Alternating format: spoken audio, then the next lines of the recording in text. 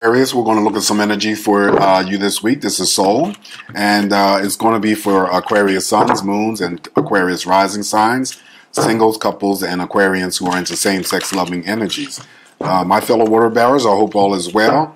This week I'm using the Enchanted Soul Tarot to deliver your messages. These cards here is a new deck for me, and they do have messages at the bottom. So I will read the messages from the card that is selected for you, and then also throw in my 2 cents as well. All right, so, and then also to throw in a blank slate oracle message for you to complement your reading. So let's begin. Let's see what the energy is for you coming up potentially this week. And even though, you know, in the other videos I posted, it's just going to run through the 4th of September. So you know what? That's taking us prior to Labor Day, because I think Labor Day is September 5th. So, all right, I'll hold off because I'm going to have to set up another week of energies for readings, and I'll wish you all a very happy Labor Day, safe Labor Day during that time. All right, so messages for Aquarius. What's going on here for my fellow water bearers, including myself?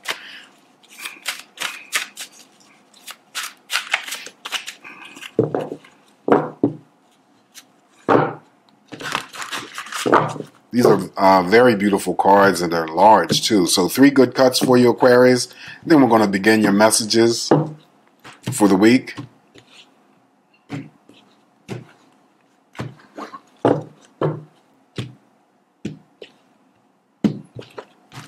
All right, so we're going to start off with the first card, as we always do. Let's see what opens the energy up for us, and it's the King of Coins. The messages here says mature male, businessman, provider, master, successful, father, reliable, and boss. So this also could be the energy of substantial promotions for some of you out there. Definitely significant pay raises. So I feel that there could be a change of jobs for some of you, greater jobs or greater positions or more money coming in. This could be actually your boss in the workplace environment. So this could be a good week for you guys to ask for, you know, favors from the boss. Also, if you're applying for credit this week, this would be your creditors. It's all favorable. This is a card that is representative of stability, security, long-term energies. All kings and queens, no matter what element shows up, represents all relationships, ages and genders. So it could be that there's new formations and business partnerships for some of you. It could be, you know, romantic partnerships. It could be platonic friendship. But in any event, whatever is about to occur or open up for you, you can think of it in terms of longevity, stability, and security as well. So I feel that for the most part, that there could be some sort of improvement of Aquarius's financial situation taking place. Something to do with money being available or money coming through. This King of Coins here represents Earth energies, Taurus, Capricorn, and Virgo. So at the bottom here, we have your own energy, 7 of Swords. The words here says deception, treachery, lies, enemy within, theft, cheating, sneakiness, and plotting. Well, that's a lot of energy to be working with, okay? But I usually say the 7 of Swords for me is the return of someone from your past that you may have had a connection with, and this person is still conflicted, okay? There may be, you know, that type of energy where they communicate with you or trying to communicate with you, but they have nothing new to add to the plate or the table. This could be a friend that, you know, you became excommunicated with. It could have been an ex-partner, romantic.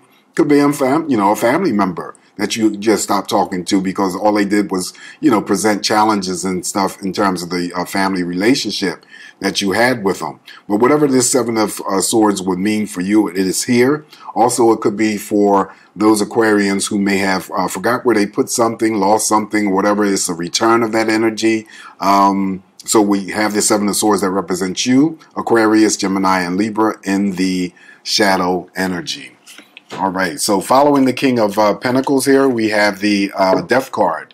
So the Death card here is endings, beginnings, transition, transformation, regeneration, renewal, and rebirth. Death card is a major arcana that comes through I always like the death card because it never physically denotes death. Coming after the King of Pentacles, well, that would be a change of jobs or career for some of you, an ending of one job or a career, and then now the rebirth would be the new job or new career. The death card is always the ending of having to close out something that is no longer, resonating for you. And to be honest, since this is a court card, it could be relationships. Maybe it's the ending of a business partnership. I did mention a change of career or ending of a job, and then, a new job may be coming forth for you. It could be just, getting rid of clutter, from clearing up your living spaces. It could be your office space, anything that needs to be gotten rid of that you can no longer use and it's not, doing you any benefits or any good. Only you know that, Aquarius. And I know, speaking because I'm Aquarius rising, that this hits home for me because of the fact that I just was, thinking, not really thinking, had already started that I have some work to do in my attic, and I've been, just getting rid of stuff that has been sitting up there for years. Now it's time for me to clear that space out. It's time to get rid of it, okay? So that's what I'll be doing this weekend. So whatever this death card may mean for you, then, like I said before, it's here for you, and it's just an aspect of you having to close out something, get rid of something. It could be clothes that you can no longer wear, but something's got to go, whatever that is. Death card represents Scorpio, the other water signs Cancer and Pisces. Following the major arcana of the death card, now we have the Four of Cups. In spite of the messages here at the bottom, because this card showed up for another sign, they do say apathetic, disillusioned, antisocial, unmotivated, stagnated, lacking emotional satisfaction, fatigued, and or daydreaming. So this is my social card, no matter what deck I'm using. And so it could be that you're just going to be going out socially, putting your emotional energies out there and connections with those people who are close to you or are significant. Could be friends, could be family members, could be romantic partners, but just going out having a grand time socially. The even number of cups is the energy that you give to that energy to others, and the same energy is going to come back to you. Four of Cups represents Cancer, Scorpio, and Pisces. This is also double dating. All right, so we follow the Four of Cups with the Temperance card, major arcana, and it says here balance, harmony, calm, serenity, peace, healing, diplomacy, moderation. Well, when I always talk about the Temperance card, it is a relationship card. So again, it could be following the Four of Cups, new relationships that are formed, platonic, romantic. I see this as, being more outdoors, enjoying Mother Nature and God's beauty here. So some of you could be doing that. But whatever the imbalance was for you, the Temperance card comes in to say that there's some sort of balance that's going to be restored. And then, this is inner love, inner peace, self-love, your worth, whatever you can think of that is positive comes out of the energy of the Temperance card, okay? And it could be in the form of healing from some, situation that you may have been dealing with. Temperance represents fire, Aries, Leo, and Sagittarius. Up next, we have the Two of Cups. There we go. Soulmates, attraction, companionship, feelings, partnerships, true love, and affinity. Now, the Two of Cups here, the flamingos, seeing eye to eye with one another, being on the same page with one another, sharing the same likes or interests with one another, mutual love and respect for one another. The energy, again, like the Four of Cups, it mirrors the Four of Cups. The energy that you give to another, the same energy is going to come back. The formation of new partnerships, platonic, romantic, comes through with the Two of Cups. But it also could be that you're spending quality time with your family members or your friends. This is first dates and first invitations out. So again, it mirrors the Four of Cups. So you could be invited out. Someone could be asking you to hang out. Whatever the situation may be, it's very positive, very favorable. And the Two of Cups here represents Cancer, Scorpio, and Pisces. The fact that it mirrors the Court card, the King of Pentacles, that's a new relationship. Could be business. It could be romantic. Also, because it mirrors the Four of Cups again, it could be Aquarius who is, okay. And here's the relationship card right here in the middle. It could be that there is Aquarius who specifically has an interest in, or could be in a relationship with a water sign, Cancer, Scorpio, or Pisces. All right. So following the Two of Cups here, we have the perspective. Okay, so now perspective. Now they threw me for a loop for that. Now what the hell is the perspective? Oh shit. Okay, perspective, limbo. Okay, that would be the Hangman. As soon as I saw limbo, I knew it was the Hangman. So perspective, limbo, sacrifice, letting go, surrender, enlightenment, delays, reflection, and insight. So we have the major arcana, the Hangman here. And so when it comes to having to make a decision or some sort of choices, this Hangman shows up here just to let you know that, hey, you know, Aquarius, you got all the time in the world. There's no rush. There's no need to rush into anything, you know, impulsive or anything like that. Take as much time as you need to. And then when you're ready to, you know, move along with those decisions or actions, then, you know, this Hangman here will be in the reverse position. So things hanging in the balance, sitting on the fence, air suspension, all of that accompanies the Hangman.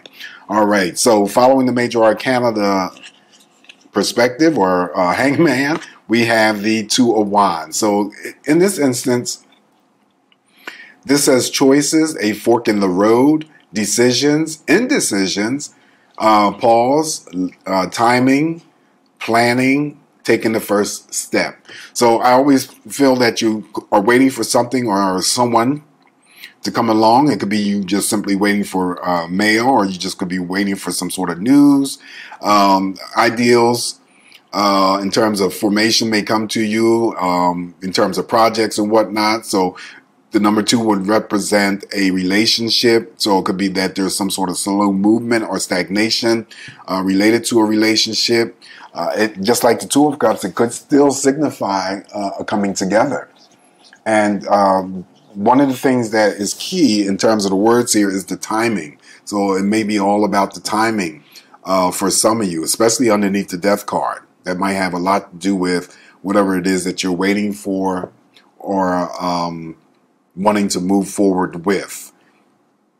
Also, it's the taking the first step. So when it comes to anything initializing energies in terms of, you know, a new job, change of career, could be a relationship. You know, this card here is saying, you know, take the first step. Be the initiator, not the waiter. All right, so the Two of Wands here represents fire, Aries, Leo, and Sagittarius. And by any chance, if the last 3 cards here that I draw for you is any of the moving cards, like 6 of Wands, 3 of Wands, Chariot, 6 of Swords, then whatever it is that you're waiting here for is going to jumpstart this energy. All right, so following the Two of Wands, we have the, shit, there you go. The Chariot shows up. Oh my gosh. The Chariot is the very next card after this Two of Wands. So there's the pickup of anything that was slow moving and not moving fast enough. Think in terms of what's going on with you, Aquarius. Is it a relationship? Is it a project that you were waiting or working on? Is it traveling plans by any chance? The Chariot is very positive. So either you're wanting to move something positive in the direction that you want, or something positive is moving towards you. Even though I feel that, you know, the character here, if you can see, she is facing towards the Two of Wands, so it's something that's coming positively towards you. Anyway, this message at the bottom says victory, success, willpower, control, forward movement, force, and ambition. The fact that we opened up with the King of Pentacles, someone could be purchasing a new car. Someone could be vacationing. You know, someone could be doing some traveling for work-related matters. If you are, it's safe passage to, safe passage from. Could be having some sort of car repairs, major or minor. Isn't it ironic that I'm talking about this and repairs? I had a fender bender this morning. Everything was taken care of through the other person's insurance. She was at fault, and I have a scheduled appointment to have the damage taken care of on September 1st. Wow. Okay, so the Chariot is here. Just don't be that Aquarius that gets behind the vehicle. the wheel of the vehicle, and then, you know, you're disregarding the speed limit, because this is still, no matter how positive this card and energy is, I always pick up moving violations. I also equate that with your own energy, our own energy, the star card, hopes, wishes, and dreams becoming fulfilled and manifested. So it could be a lot of social networking energy going on underneath the Four of Cups, even more so because you may be extending yourself out through whatever social means that you have and connecting with friends, family members, could be, you know, anything related to your work. But it's all positive, okay? So anyway, following the major arcana, the Chariot, that represents Cancer, Scorpio, and Pisces, we now have, oh, look at this, Aquarius. The star card follows the Chariot. All right, so the messages here at the bottom says renewal, hope, inspiration, serenity, calm, wishes, dreams, healing, and miracles. Wow, you can't make this shit up. You got Chariot, you got Temperance card, you got the Star card, your own energy, the Two of Cups, the Death card. So this is going to be, for some of you, quite a bit of major energy, but it's all positive. So with the Star card, which is representing you, hopes, wishes, and dreams, like I just said with the Chariot, coming true or coming to some sort of fruition or manifestation. You know, just to throw in that you can meet somebody famous. This is all about psychic abilities, social networking. I already just mentioned about social networking and making those connections through, you know, alliances, through, you know, friendships, romantic partnerships, business partnerships, and so forth. Just make sure that, you know, because of the stars in the universe, they're scattered, that your energy is not too scattered, just focusing on one or two things. So definitely your energy is here representing. Wow. Star card, major arcana. The last card for you in this beautiful reading is the Four of Coins. Possessiveness, control, selfish, miserly, hoarder, insecurity, frugality, greedy, and rigid. So there could be still some aspects of Aquarians who may be just, you know, a little bit concerned or worried about their financial energies, even though you have the very first card that opened your energies up, the King of Pentacles, in terms of improvement of finances. So I wouldn't really pay too much attention to this, but when it comes to other energies, it's underneath the Two of Cups, relationships. Remember, the Four of Cups, withholding love and affection towards someone, or someone is withholding that love and affection towards you. Four of Cups could, why I keep saying Four of Cups. Four of Pentacles could also be the indication of saving up for something greater. Still could be indicative of a pay raise. All depends on you and what's going on. Okay, so that Four of Pentacles here is representative of Earth energies, Taurus, Capricorn, and Virgo. And this concludes your general reading for the week. It's beautiful. It's only potential energies that may open up for you and me interpreting the messages. So take out of it what you can and what resonates, and leave the rest behind. Let's move on to the blank slate messages for you to complement this glorious energy here that we have received. It's a blessing. Okay, well, this one here just popped out, so that'll be your message. It says, clear any negative energy around you. Yep, the Death card. Something's got to go. If it's negative energy, it could be, material things, or it could be an actual person. It could be a job or whatever it is for you. And the shadow energy here is considering starting or expanding your own business. Wow. There you go.